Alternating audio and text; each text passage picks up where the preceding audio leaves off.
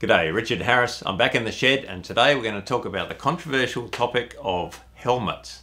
To wear them or not.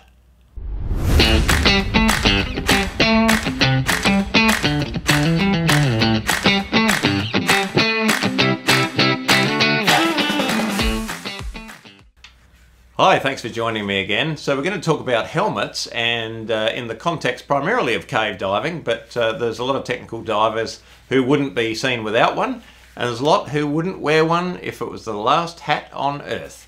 And why is it controversial? So cave divers, particularly from the British sort of side of the cave diving fence, I guess, will swear by helmets. It's obviously a great place to mount all sorts of stuff. Lights on the side, just a bit of bungee cord, a primary light on the front, or a GoPro camera either on the front or the top or the sides. And if you're doing stuff like surveying, if you're doing photography and just want a little bit of ambient light from a very soft caving light on the front of the helmet, it can help you check and see the settings on your camera housing. So there's a lot of reasons that make helmets very convenient, not the least of which, of course, is to protect the old noggin if you're scootering. And I've certainly had plenty of bumps on the head when I've been scootering in caves and been very grateful for wearing a helmet.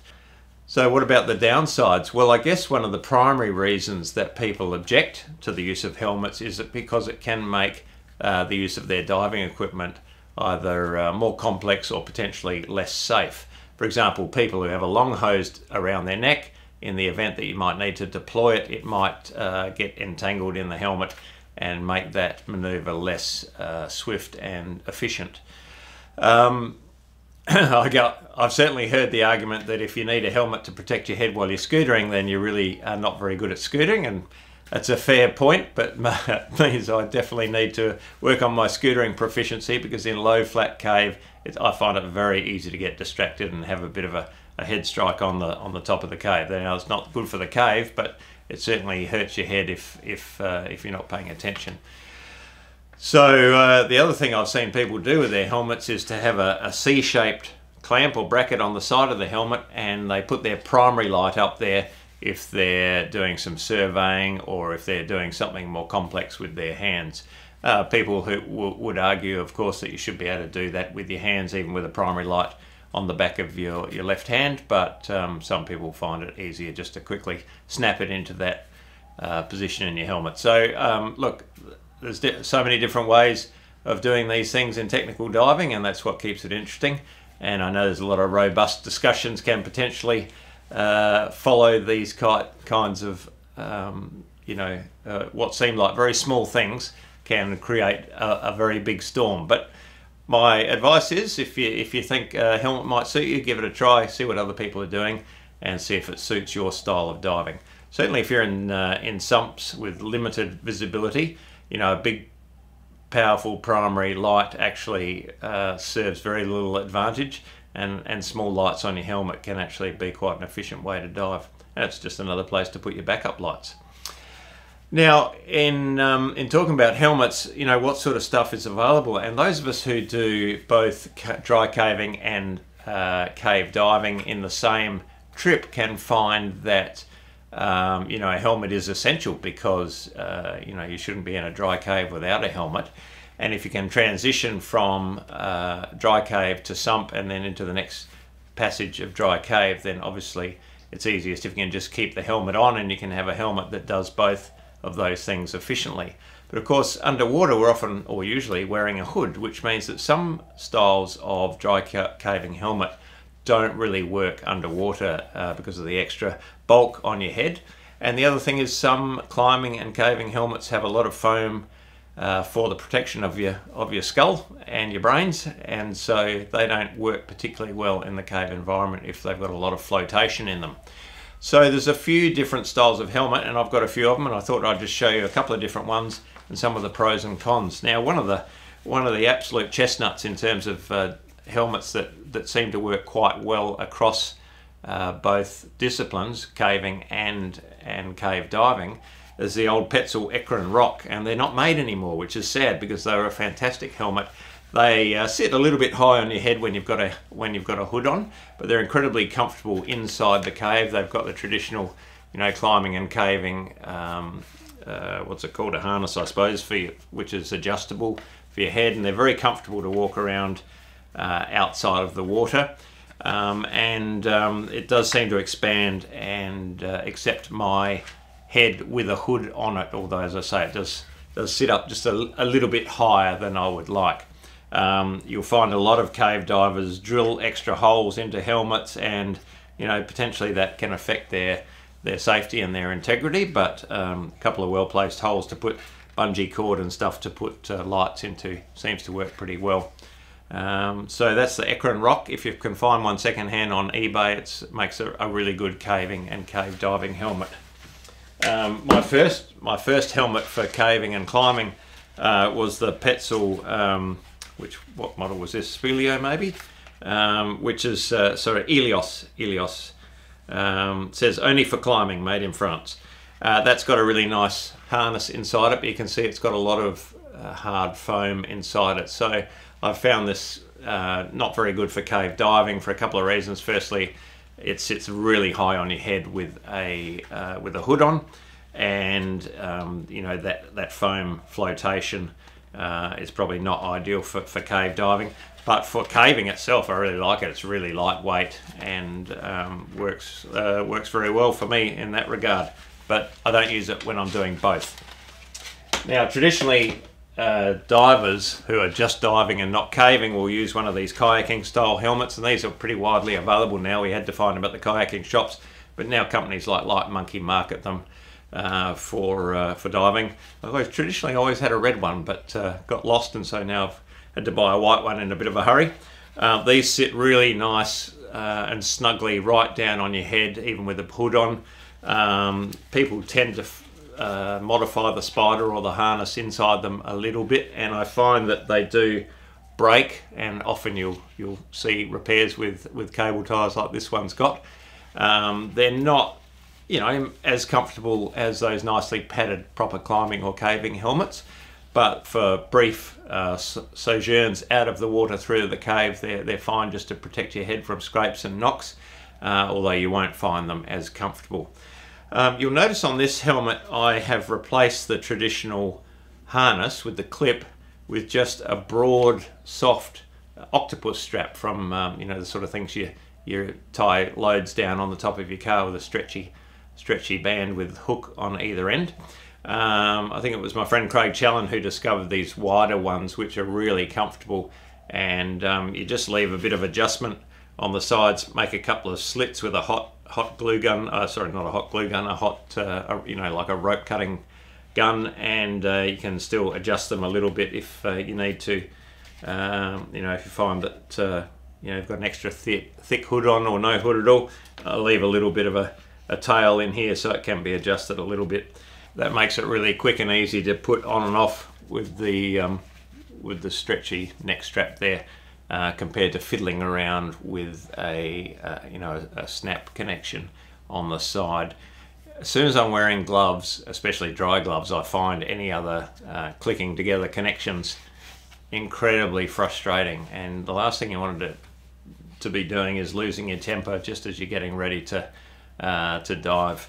You can see lots of holes being drilled in this one. The GoPro mount on the side also works really nicely to put a backup light or a paralens camera actually just lying alongside there with a couple of bits of shock cord or bungee to restrain them.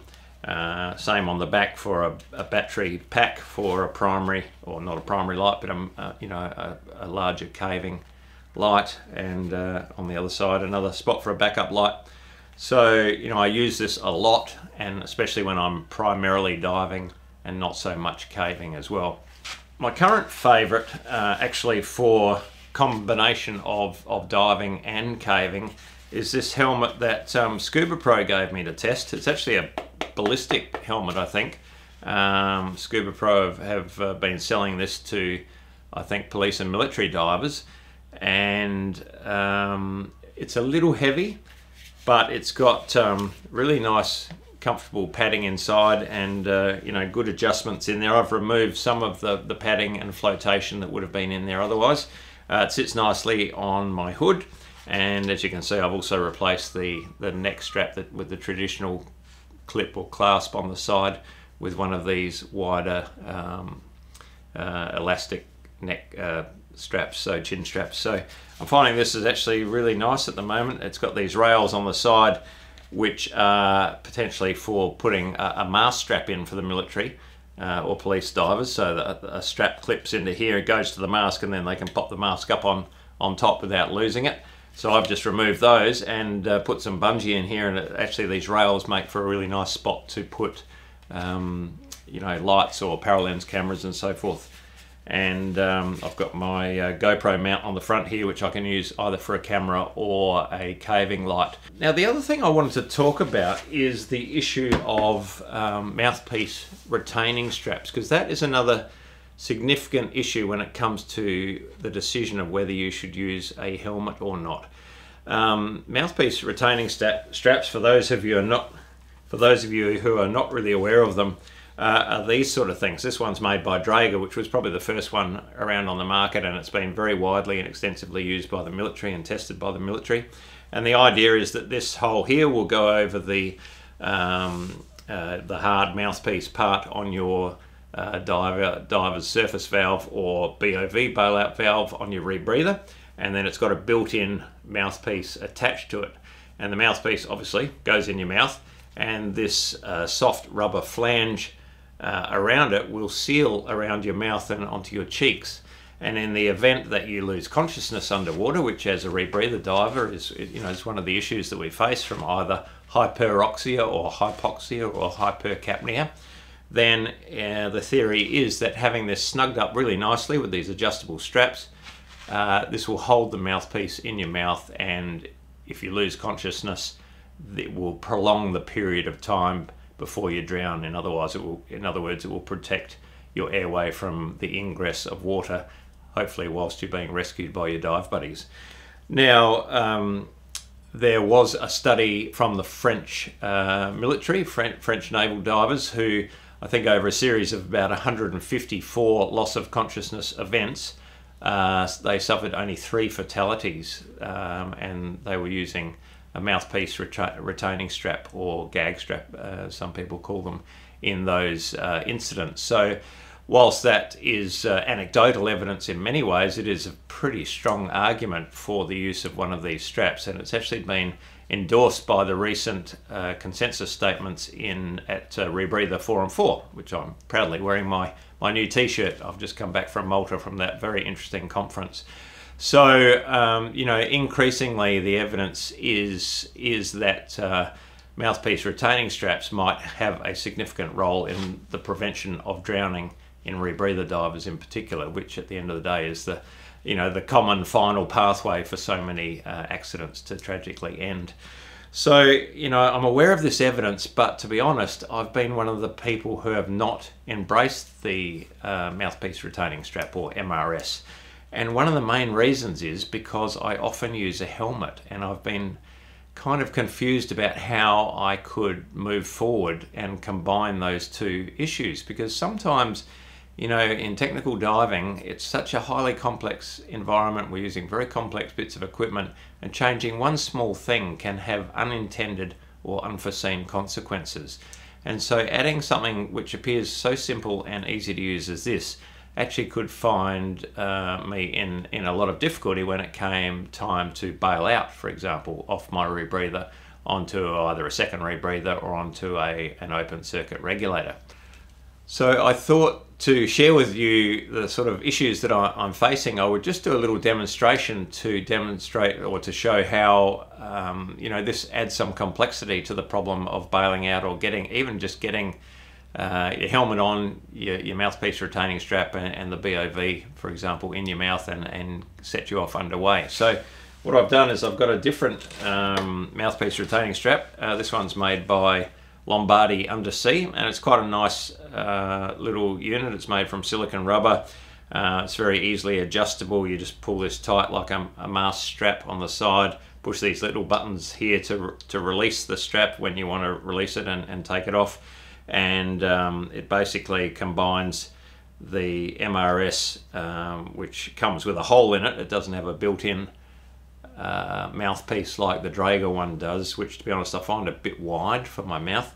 So you can use whatever mouthpiece you prefer on this one. So have a look at Lombardi Undersea. They actually gave us all a free one at RF4, Rebreather 4 and 4. So I thought it's really time to try and address the reasons why I haven't been using that. And the uptake's been pretty poor. Apparently some surveys have shown that, I can't remember the exact number, but maybe 15 to 20% of rebreather divers at most are using these MRSs. And as I say, there's strong suggestion we all should be using them, really. So I'm determined to give it a try. I just need to work out how to do it alongside my helmet obsession.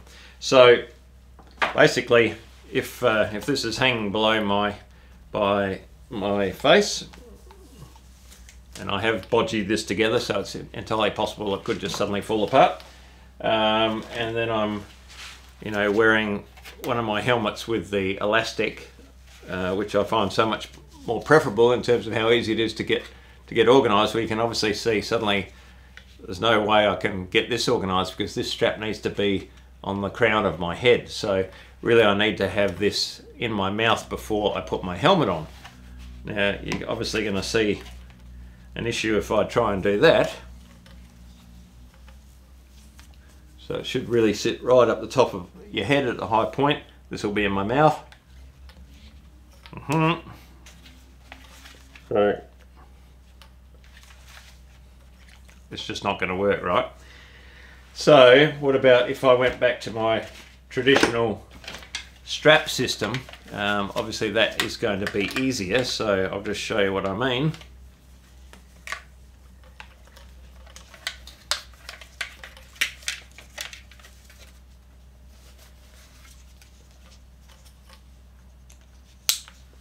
Okay, that's all fine.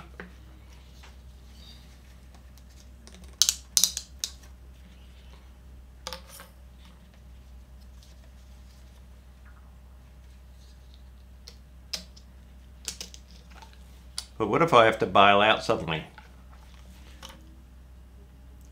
Close the mouthpiece, let that hang, put a second stage in, or preferably you'd have a bailout valve here which would make it easier, and then you could take some time to sort of get reorganized. But you can just see it's a bit fussy. The straps are all pushing on my ears. It's not completely comfortable. That might be fine for an hour, but if I'm doing a 10-hour dive, I'm not sure if I'm going to be happy with it. And at the end of the day, I'm back to this clip-up helmet system, which I've got, if I've got dry gloves on, is going to drive me crazy. So these are the reasons I have not yet embraced the Mouthpiece Retaining Strap. I really want to. I think it's the safe and the sensible thing to do. Just got to work it out. I'm not quite sure. If you've got any feedback for me, or if you've already solved this dilemma, I'd love to hear about it in the comments below. So that's my views on helmets. If you're a GUE diver, I'd love to hear from you guys why you think helmets are the devil's work. If you're a British cave diver, you can tell us, you can explain to people why helmet is an essential part of your equipment. And to be honest, I kind of lie in the middle. I'll use them quite often when I feel like there's a good reason to, and sometimes I'll leave it behind if I'm looking for a bit more of a bit more simplicity in my diving. Hope you enjoyed this one. Next episode, I'm going to actually move to helmet lights, and particularly lights that we can use for both diving and caving. Thanks very much.